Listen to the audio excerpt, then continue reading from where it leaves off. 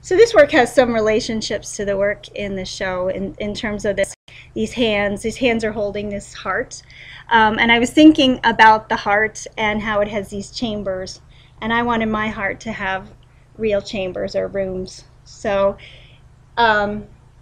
we have the living room and that sort of thing. So I was thinking about, where do we invite people into our hearts? And, you know, do we let them come into the living room? Do we let them dine with us? Do we allow them into the more private or intimate spaces of our hearts? And the heart, you know, is being held. It's being protected in a certain way, but it's also being pierced by this nail. And that's kind of the place that we live. Okay, we have another map here. I was thinking about how my life is really full. That sometimes I feel like every square inch is being taken up. And I was also thinking about that in terms of our environment. We tend to build and build until we hit water or some other limitation. So it's kind of a play on both of those thoughts. The road work for the map are the arteries of the human body. And I think it also has a little bit of a history of my life in the map as well. So kind of taking you on some of the tour of the map itself. In the head is an airport. And then in the heart, where I used to live, is Washington, D.C. And it's got the Pentagon there and the Capitol Mall and the Potomac River. And then down in the bladder area is Madison, because Madison has a lot of lakes. And then I took that block and I printed it in white and I colored it with the same colors. And what was interesting to me was that suddenly the arteries became the most important part of the piece. And it really made me think about how we ignore that which is going on under the surface because of our busy lives. And I was thinking about my trip to Yellowstone, where I suddenly realized I've been walking on hot magma all my life and I didn't even know it. That kind of idea is there, that we're just ignoring. And what are we ignoring to our detriment? So I'll now talk about the series that's in the Ganton Gallery of Being in Significance. The butterfly presented a challenge to me because I hate change. I reflected on that fact in the poem you'll see in the gallery called Requiem for a Butterfly. But no matter how much I hate change, life is full of change and I have no choice. In modifying the woodcut, I look at how change is an invitation to transformation, to become someone new in subtle and profound ways. So I thought I'd show you my block, so you can get a sense of what I'm working from. So all the pieces, with the exception of the drawing I did to start it off, were made from this block. And you can see a few of my carving tools below. And here's a detail. So I'm carving into this plywood. It's a birch plywood. And what you have to do is you have to carve everything you want to have white, and you leave everything that you want to have printed. So you're basically having to carve around all your line work. And this is really close up, because a lot of my cuts are made with a 1 millimeter little carving tool.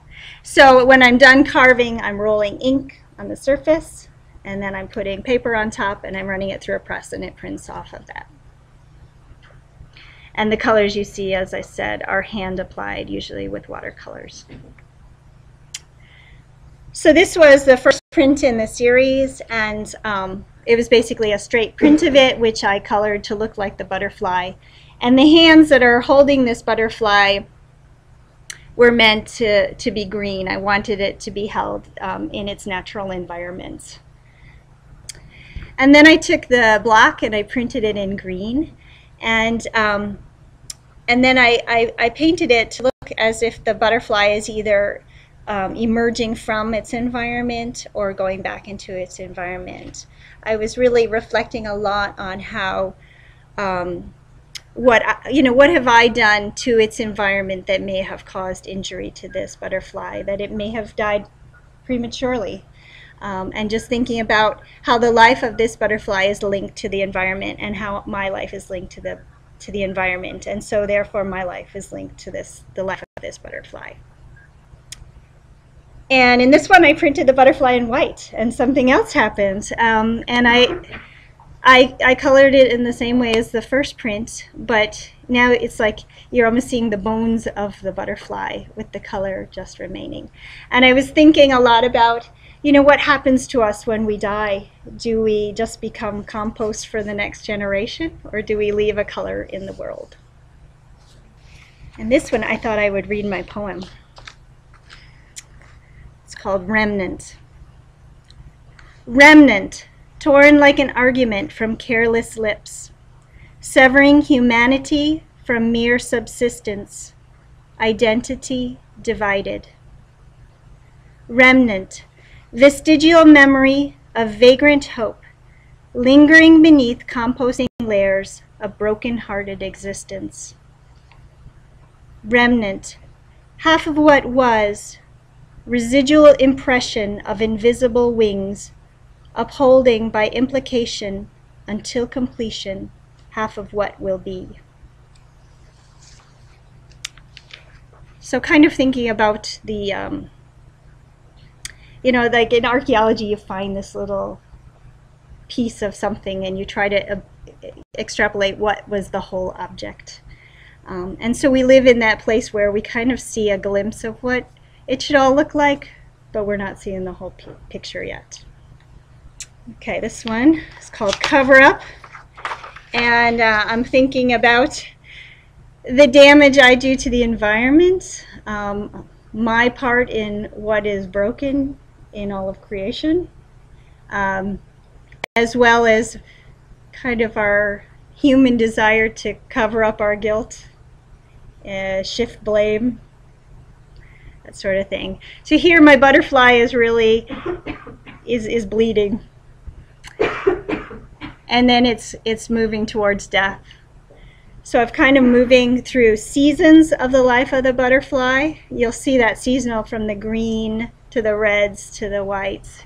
It's moving towards death. And here it is dead. It's dust to dust. Here I've taken my woodblock and I've actually done a rubbing of it as if it's a gravestone. And in this piece, I printed a whole lot of different images of the butterfly, and then I cut them up and I sewed them together like a patchwork quilt. And I was thinking about what it would look like for us together as a community to restore what we have broken. And it would kind of look like a patchwork quilt. To truly restore is God's expertise, but there is still a value in us working together in community to repair our collective and individual brokenness. And here's the next generation, or perhaps the next chapter in our lives as we continue to change over the course of our lives. I again took the same print and I cut it up and I made him into a caterpillar. And I'm just kind of giving you an overview. There's a lot more pieces in this show, so please you go see the whole thing. In this piece, I took a print of the butterfly printed on translucent paper and I sewed it together in this kind of purse-like form. I wanted it to have a cocoon, but I wanted it to look almost like a purse because it's holding something of great value. And then I put it in this kind of wooded environment. I was thinking about these camping lanterns that I grew up with as a child, and how they shine really brilliantly at night, and I just love the brilliance of that. And yet if you touch one of those mantles after it's burned, it will just crumble to dust. So there's a real fragility and yet a brilliance to this object. And here I've taken the woodcut and I've printed, I don't know, there's like 40 pieces of paper in this particular piece, and I have a solid print behind, and then I've printed this translucent layer which I've sewn together over the top to create this cocoon. And I'll read the poem that goes with this. It is only a matter of time. It is only a matter of time, clinging to a slender bough. Gossamer threads will unwind and float aloft thermals to test theories of flight. It is only a matter of time, this tearing down remodeling job, drilling holes in my facade, punctures walls to unfurl wings. It is only a matter of time before I figure out, no matter how much I hate change, embracing the unraveling darns the holes in my soul. So the butterfly goes through another process. It becomes a butterfly, and of course, it's never always perfect. We have our moments of ease and our moments of difficulty, and life sometimes shreds us like ribbons. And yet, in that growing, there's beauty, and we wait for it, for all in hope.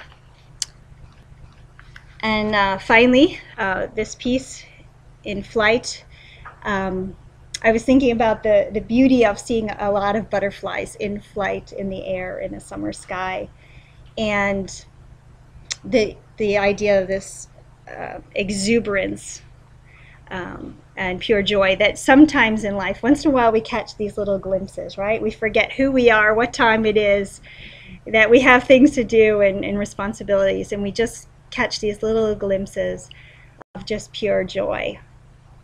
And that's what I wanted in this piece, is to capture those little moments that we enjoy.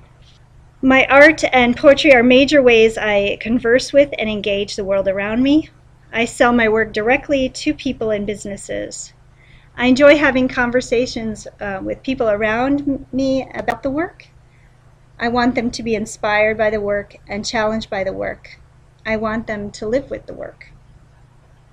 My desire is to help the viewer delve deeper into their personal motivations, deepest needs, and most profound brokenness. And my heart is to create art that invites and empowers people to live more fully and to flourish.